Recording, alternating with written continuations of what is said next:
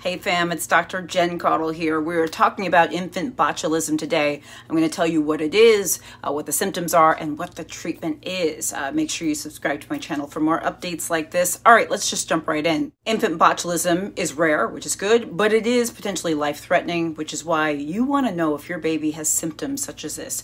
Basically, infant botulism causes a slow form of paralysis in infants, and it generally affects babies under 1 year old.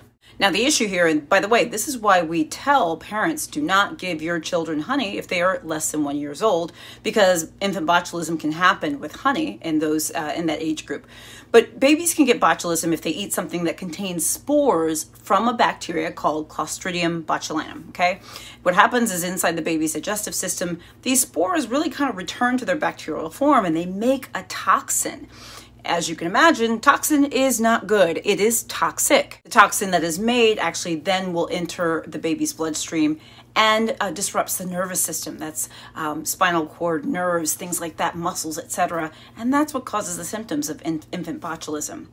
As I mentioned before, it can come on slowly and gradually get worse over time. And now let's go into some symptoms. I know this is super important, so let's go over this. Choking when the baby's trying to feed, maybe constipation or a change in their bowel habits, maybe a weaker suck or poor feeding, not eating and feeding the way they should.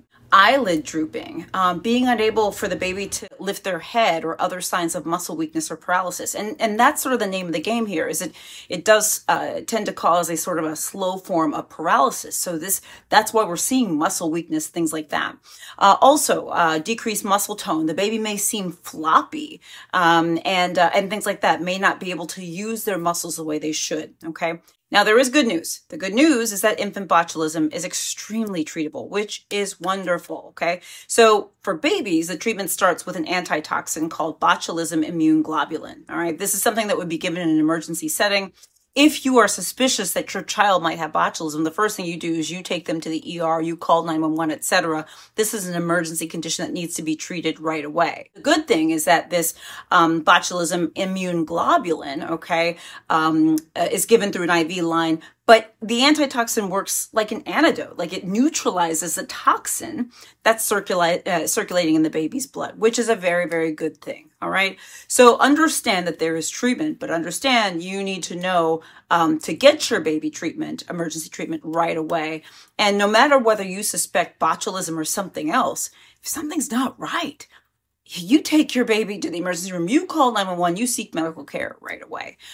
Please let me know if this is helpful. I'm Dr. Jen Caudle. Please subscribe to my channel. Click the little bell for updates. I do daily videos and all sorts of stuff. Please like and follow my page on Facebook. Again, subscribe here on YouTube. I'm on Instagram, LinkedIn, WhatsApp, TikTok, you name it. Also sign up for my free health newsletter at drjencaudle.com.